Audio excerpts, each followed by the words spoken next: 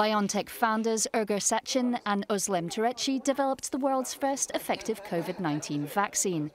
Now they've received Spain's highest honour, the Princess of Asturias Award, for their services to science and technology. Euronews caught up with the couple to discuss their success, creating scientific supergroups, and what they're planning on doing next to change the world. Okay, well, first of all, I'd just like to say congratulations on winning this award. How do you feel about it? It's very humbling, and we feel honored and overjoyed, Tokes, because it's a very prestigious award, and more importantly, it celebrates everything which contributes to serve to humanity. What do you say to people who are still hesitant about taking the jab? I think we have to, on the one side, to listen, about the concerns, because there is a lot of wrong information spreading, and people are concerned because they don't know whom to trust. And it's therefore our task to inform, and it's the task of the society, of everyone in the society, to keep communication.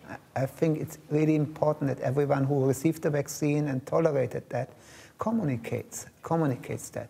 We have to come together as a society and avoid that we end up in different bubbles with different realities. What we were initially hearing more than a year ago was that it was impossible to create a vaccine in such record time, and yet you've done it. So can you understand their fears and reluctancy? Yes, absolutely, we can understand that. And this is not specific for this vaccine. This is a general and very natural reaction that people want to first understand what is going on. And because there is so much information, it's more difficult to sort through it. We are doctors by training. We have treated cancer patients, for example, and in each and every case where we treated, we have gotten the same questions. What does this treatment mean for me? Does it harm? People want to be informed about what will happen with them and their body. So this is very natural. And what is also important to understand is that the vaccine was not developed in 1 year. So the vaccine was developed with 3 decades of research. It is like a sprinter who trained his life for this event, and is fully trained and prepared to go in the shortest possible time and win the race against this pandemic. And that's also important to understand, that the science behind the vaccine took us 30 years. But let's talk a bit more now in depth about the messenger RNA, which you've been working on. Where else do you see it leading? mRNA has a transformational potential. mRNA is the most ancient information technology, so to say, invented by nature. So you can transport information into cells, you can tell different cells of the body what to do, which means, in principle, you can use it universally. It's a toolbox from which you can assemble what you need for a certain disease or for a certain mechanism. The only limiting thing is to understand the disease and understand what type of information we want to convey. Once you know this, you can use mRNA against cancer, against autoimmune diseases, against allergy, for regeneration, and we are working on all of those indications and beyond. So what are you setting your sights on next then? A cure for malaria, perhaps, or perhaps a cure for cancers?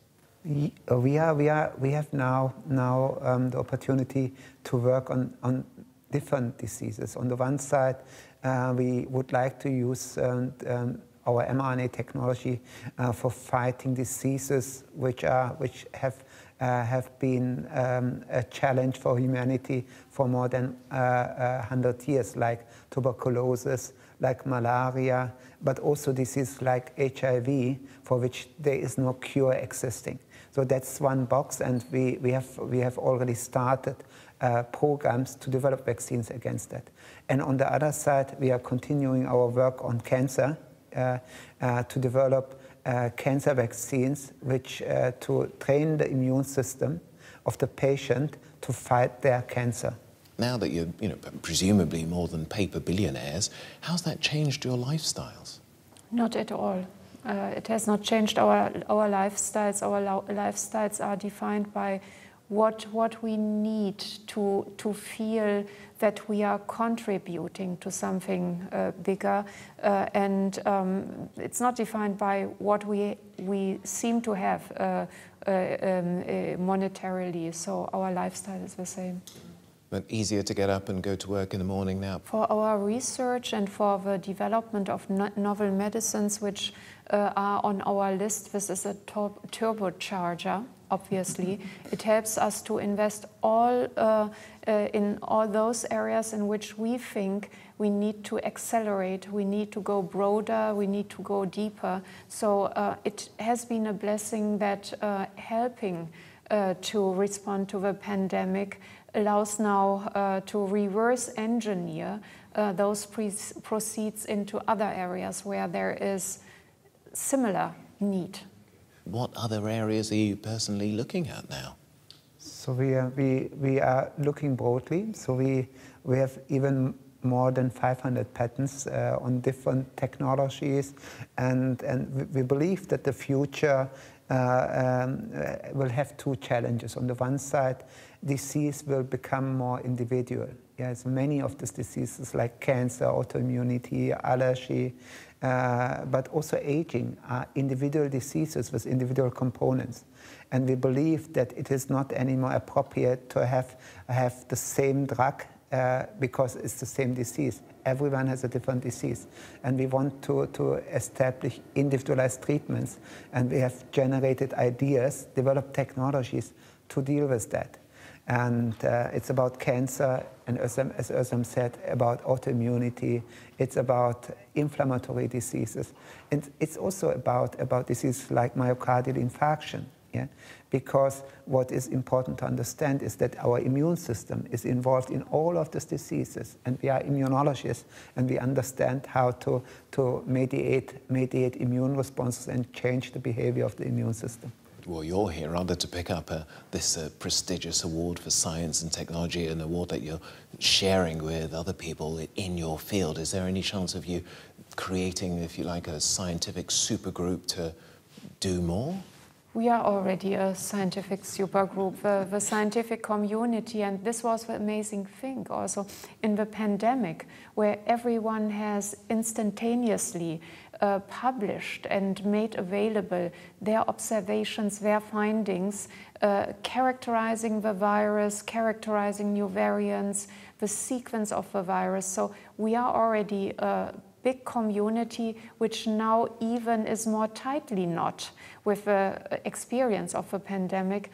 And we really trust that this will even improve more, because this is really this working together, sharing data is what will help us also in the future in situations where a crisis can be conquered with science. Okay. Well, you both have a reputation as being workaholics, and some might say that's really good for society in general right now.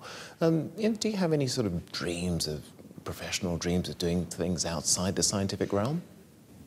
Is there a place outside the scientific realm? I don't understand the question. I'm thinking, well, you've got the money now, the influence, the power. You clearly have the knowledge, and would you think of applying that to anything else, for example? Yeah. We are driven by two motivations. On the one side, curiosity, and we love science, and on the other side, we would like to be useful. Yeah, and I believed you can also be useful without doing science, and we got interested more and more to understand what are the biggest challenges of humanity, and what are the factors outside of the science which need to be addressed to enable that these people could benefit.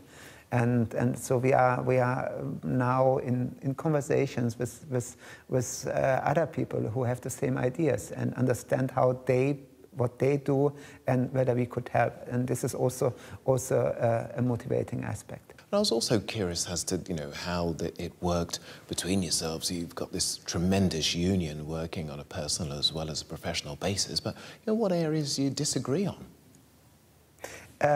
Every time when we disagree on certain topics, and we disagree every day on many topics, is a chance to come up with something which is even better what we think.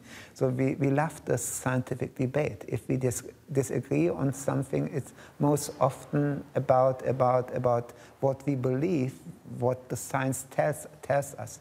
And after this discussion, it is a great satisfaction to understand Özlem's position, yeah, and to come up with an understanding which is better than the understanding that I had before. And therefore, I see it always as a chance to not agree on things and have this discussion. Would you share that viewpoint as well? Yes, I share it. We can work efficiently together even though we are married. But that certainly sounds like a recipe for success, not only for a professional life, but also for marriage as well. Well, I thank you both for taking time to speak to me on this global conversation. Thank you so much, Doris. Thank you. It's been a pleasure.